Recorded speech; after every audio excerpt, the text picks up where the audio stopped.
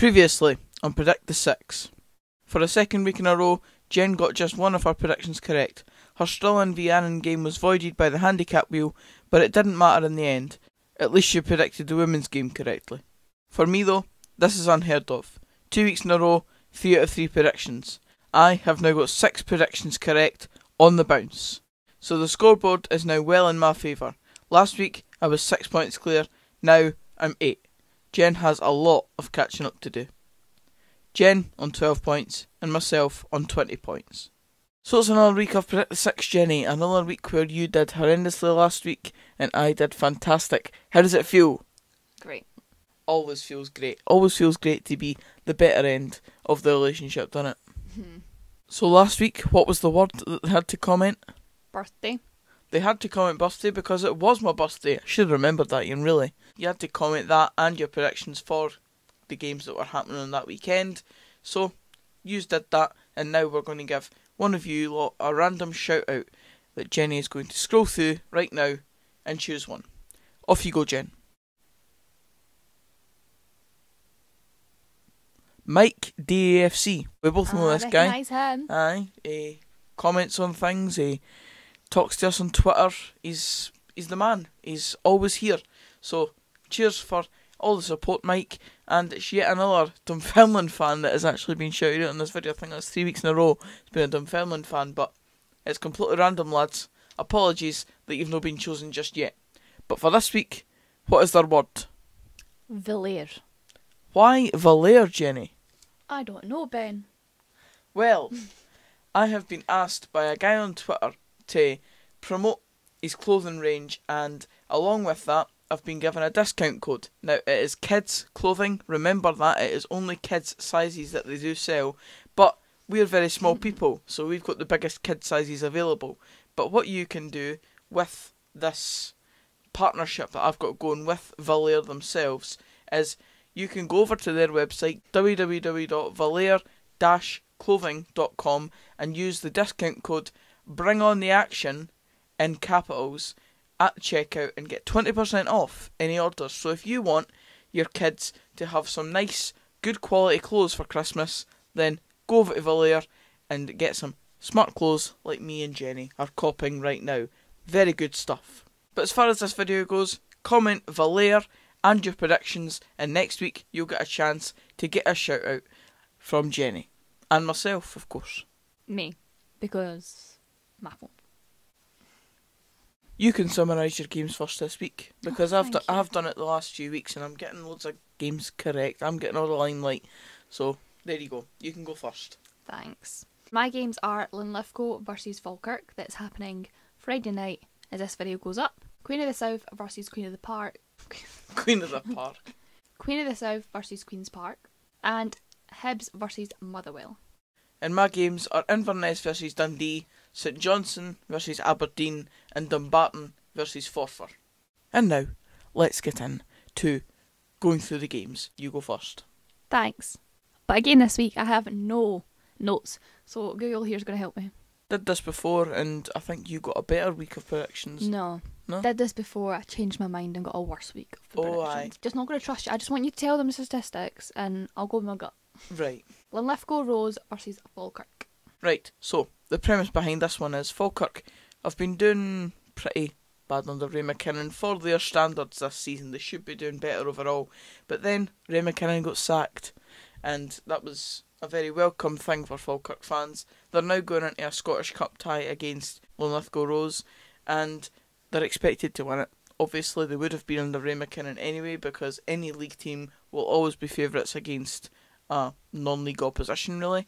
But Falkirk have brought in 2 former players, 2 that are fans' favourites, and the fans are probably going to be right behind them in these games, and they're probably rooting for them to actually get the job eventually as full-time managers, because they've only got it on a interim basis now. As far as this game goes, Falkirk are the favourites, and I think you know that.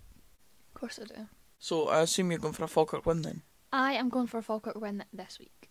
Any other thoughts? No, but I knew about the Ray McKinnon things. Like, I had that, I just... Like, who's Linlithgow Rose? Like... Very disrespectful from our man Jen there. I'm not a man. I'm a woman. Sorry, it's 2019, isn't it? Yeah. Inverness versus Dundee is my first one, and for me this one, well, it's the only championship fixture this weekend actually, must note that, because obviously it's a Scottish Cup weekend and these are the only two championship teams that are actually playing games, so I had to pick this one just to get a bit of championship recognition in there. But as far as the game, the result goes, I see both teams being quite evenly matched at the moment. Inverness currently in the playoff positions, Dundee floating around that area as well, and I just think that they're two evenly matched sides in the mid-table part of the championship, both aiming for the same thing in terms of promotion playoffs, probably that second last and last promotion playoff spot, probably likely to fight out for that at the end of the season, and I just think that it's an evenly matched game, so the scoreline will be evenly matched, and this one will be a draw. Went for a draw last week and I got it right, so you've got to back yourself. Been doing really well, so... Do you want a sticker? I would like a sticker. Queen of the South versus Queen's Park.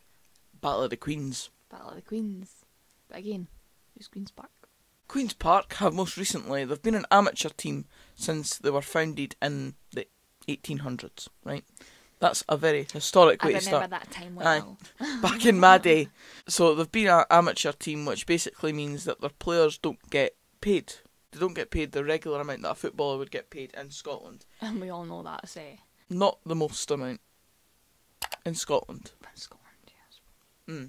But recently they've made the jump to being a professional team, which now means they can sign players and pay them good money and make the next step in their footballing journey, right? Queen of the South, of course, you know them. You know the team anyway. You know they've got Stephen Dobie, they've got Faisal Baktui. So there you go, there's a wee bit of background. Alan Johnson, the manager as well. So I assume in the Battle of the Queens you're probably going to go for the higher league team here to win it. Yep. Correct? Correct. Queen of the South? Yep. And Stephen Adobe won't score. Won't score? No. Oofed. He'll be on the bench. He will not be on the bench. Stephen Dobie not to score. Don't agree. And if he does, I still get the points. So. St Johnstone versus Aberdeen, the first Premiership fixture that has been on the episode so far, and it's one that I think Aberdeen are probably going to be good favourites to go into. They've been playing well recently, and St Johnstone, they did have a wee pick up in form recently, which got them off the bottom of the table, and then lost to Hibs 4-1. So that's why I'm going to go for an Aberdeen win here. I just think that the better team in the league should come out on top in this one. It's on Sunday, so I'll be able to watch this and take it in myself and know in the back of my mind that if Aberdeen win it, it's good for me. Aberdeen to win. Simple as that. My last one is Hibs versus Motherwell. Another Premiership fixture. It was hard this week, right? Wasn't very many interesting ones. Scottish Cup weekend, so Jenny didn't really know a lot of the teams involved. All I do know that Motherwell has not been playing against good against the Edinburgh teams. Told her this earlier that Motherwell don't have the best record when playing against both Hearts and Hibs, obviously the teams that are mainly the Edinburgh teams. So that has to probably come into account. No. No? What's your prediction? I'm going Motherwell to win. Motherwell to win. Hibs have just got a new manager, Jack Ross. Good wee appointment. So, there might not be Might not hit the ground running yet. Aye. I was trying to say something else, like, they might not know all the tricks in the book yet.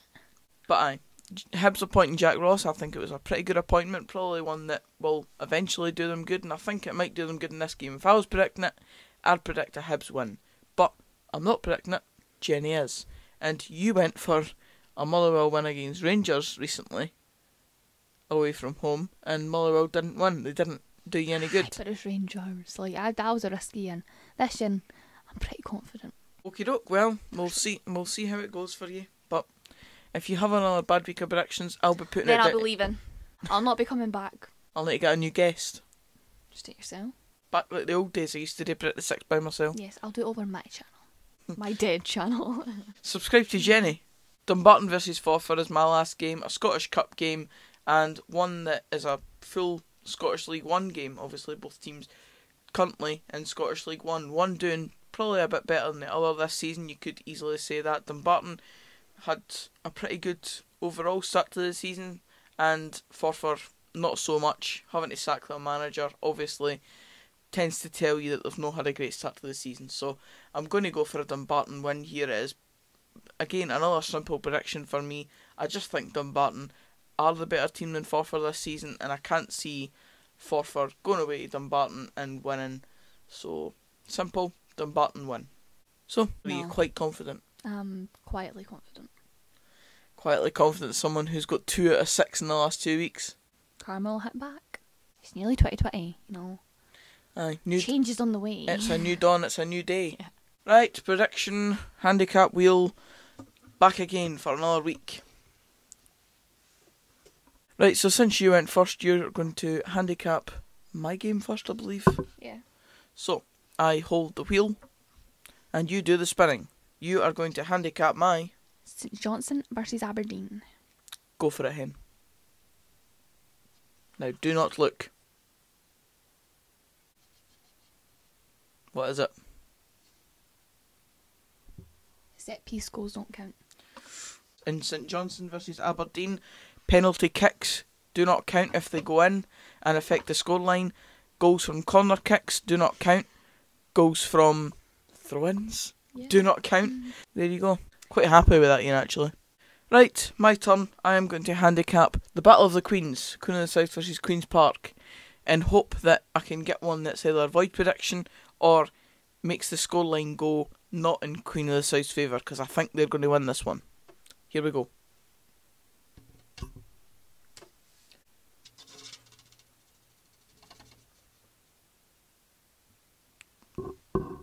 Your winner receives -1 goal. That's fine. I got one of the ones that I wanted. That's fine. I don't know if it's going to do me any good, because I do think Queen of the South will win by a good margin here. But at least it's 1-0 Queen's Park at the start of the game, as it is. I'm not phased. Huh? Phase? Faisal a bit too. As Basil Brush would say. Boom boom. That's it for this video, guys. Cheers for watching. If you did enjoy it, please give it a like, comment down below. Obviously, as we said, Valere, comment that and your predictions for this week's games, and you'll get a shout out in next week's video. Subscribe for more of this type of content. Loads more of this type of content, because we do it every week. And until the next video, which will be the vlog for Stranraer versus Dunfermline tomorrow, I'll see you then. I won't. She'll see you next week. Cheerio. Bye.